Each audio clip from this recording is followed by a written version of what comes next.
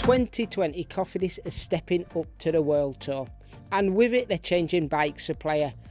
Gone are the Q-Outers of old, and in come the Italian manufacturer Rosa. This is a manufacturer we haven't seen at the pointy end of the professional peloton for some time. In fact, the last time they sponsored the equivalent of a World Tour team was back in 1994. The Italian bike company has overhauled its aero SK Pininfarina frame set for the Cofidis team for the new year, tweaking its aerodynamics by flattening the top tube and shielding the rear wheel. All cables, brake hoses and gearing are now internally routed, and the frame has shaved some weight as well, with a medium size claimed at 950 grams. It is a pure sprinter's bike, and Viviani was aboard it at the TDU. All those internally routed cables are achieved via FSA's new ACR cable routing system. This system was designed as an OEM offering for small to medium sized bike companies in order to achieve what only the largest bike companies had managed to do prior with proprietary components. It's neat, it's tidy, and it keeps them Rosa frames looking sleek. Group set wise, well, the whole team, including Viviani, are on Campagnolo's Super Record EPS Disc 12 speed group set.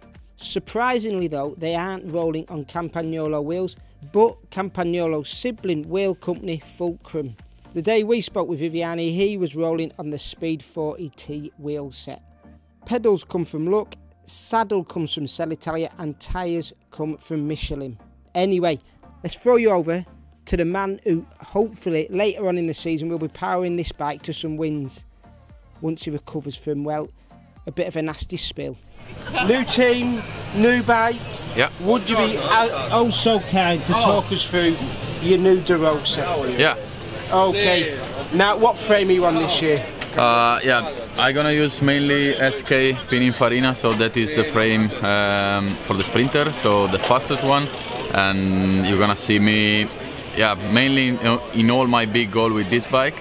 But then we have the other model Merak, so I have also one of these, not here in Australia, but when I'm back in Europe, for the climbing stage, the classics, and yeah, it's more all-rounder bike. So I think we have such a good bikes this year, so I'm really happy with that. And also, yeah, with Mr. Cristiano de Rosa, so we work really close, and that is the relationship I really love with the sponsor, you know.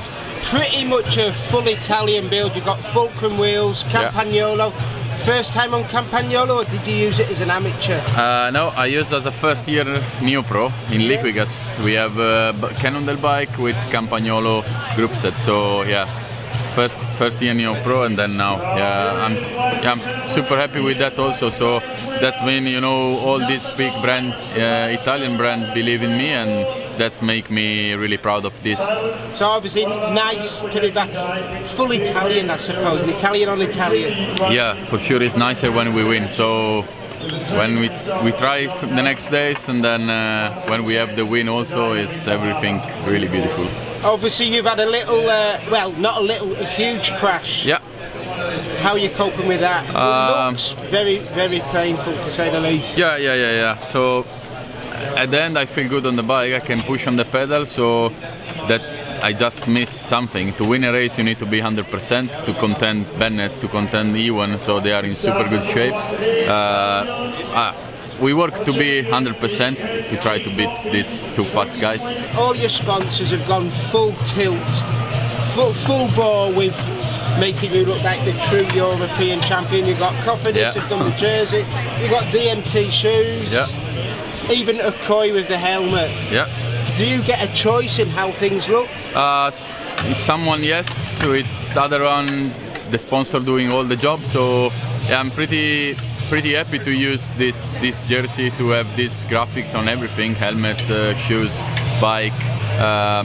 We work close with our sponsor to be cool. Then I hope I can enjoy this year in European Champion jersey for sure.